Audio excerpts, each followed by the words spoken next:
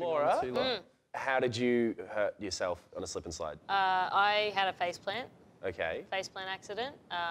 Also at a music festival. It's like a combination of both of them. It almost sounds like you're making it up.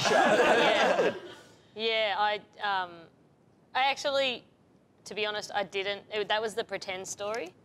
So I had a pash fest with this guy at a music festival, and you referred to it as a slip and slide. Hang on. Wow. And, oh my God. And there was a bit of, I ended up with a bit of a pash rash. Like I woke up the next morning and I was like, ooh, my chin hurts.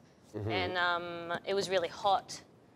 And my pash rash had started to sweat. Sweaty pash rash. It was disgusting. Yep. And I sprayed it with like one of those water sprays, like at the hairdressers, because you know how people buy them. And bit of a spritz, why not? Yeah, a bit of a spritz to cover up the thing that was happening with my chin. And it got infected. I got a staph infection, and it turned into this like gross pussy scab on my chin.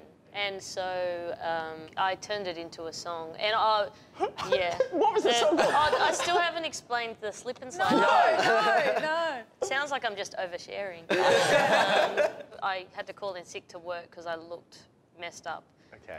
And I took a photo and told my boss that I'd had a slip and slide accident because I didn't want to tell him I've got something weird on my face because I had a pash fest. Wow. That is by far the most entertaining story. Yeah, that was like the cloud atlas of...